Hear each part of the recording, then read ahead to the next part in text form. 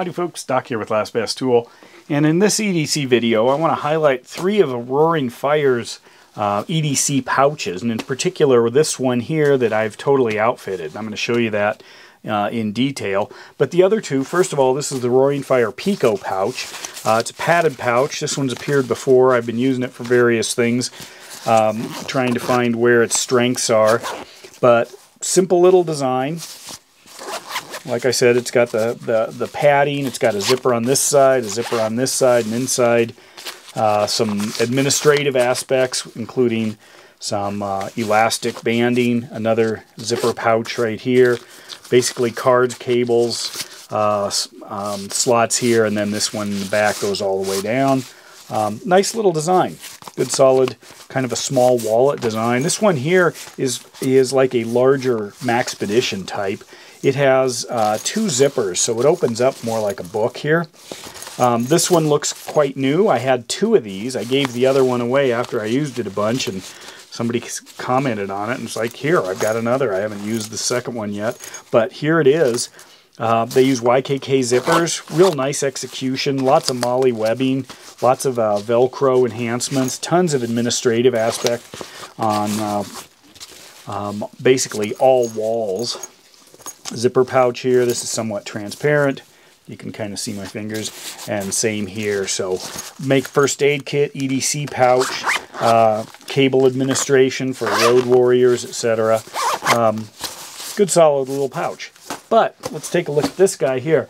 This particular one is the Roaring Fire Tinder Tactical Organizer. And there are a few other companies that have something in this form factor. I like it. I'm going to go through everything I've managed to stick in here, and why? Because I throw this in other backpacks. So first of all, on the outside, you can see I've got MOLLE on the back, a little bit on the front if I want to attach something. I use a real climbing carabiner, in this case an orange one with a smooth front end, so I can easily slide it in and out of things. Open up this first pouch. What do I have? Well, I've got my multi-tool, got a Benchmade bug out in orange. I've got a Brunton compass in orange with a whistle.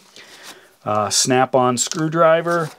This is the Olight O-Tactical or O-Tackle 2 titanium pry bar with copper insert.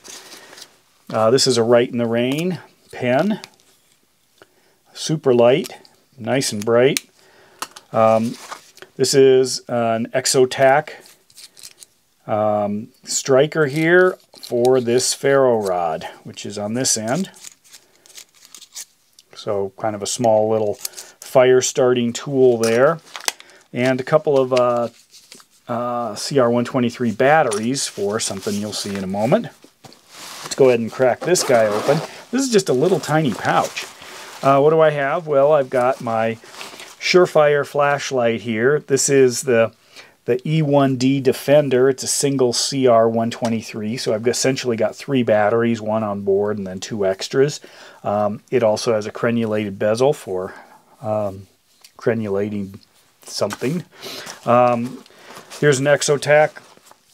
This is a Bic lighter container, and you can drop a lighter in, keeps it watertight, and it floats. I threw on this piece of paracord to keep these 2 together, but also to help get that off, because it's a fairly snug attachment, the way this fits on there. This is a sleeper. What do I've got here? This is a Cabelas Intensity Monocular. This one's got, they say HD, it does have one optic of their high density or extra low dispersion glass. Super sharp.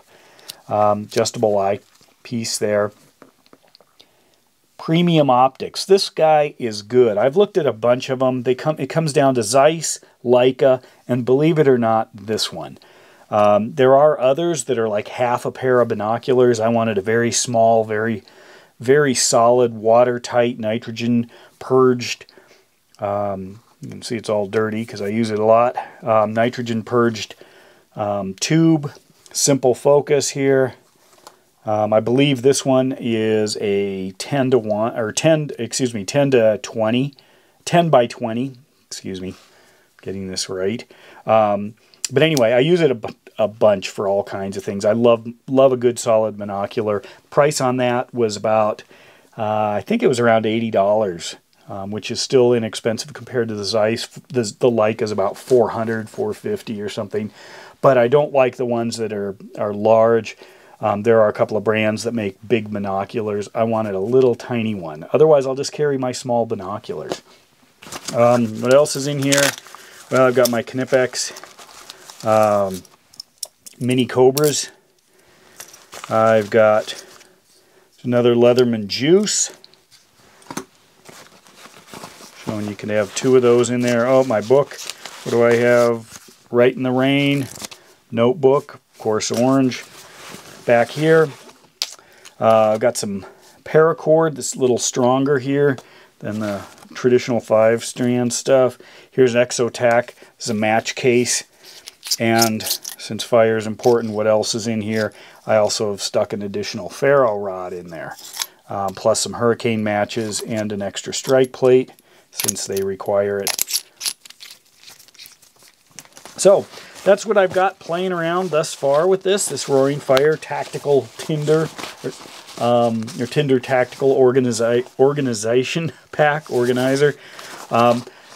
I like building these things out, trying them out, testing them, seeing what works, what I would carry in different spots, but I also like being able to just drop all the essentials into another pack and not worry about it. So Roaring Fire is producing some nice designs to explore that EDC space, so good for them. Anyway, with that, Doc out.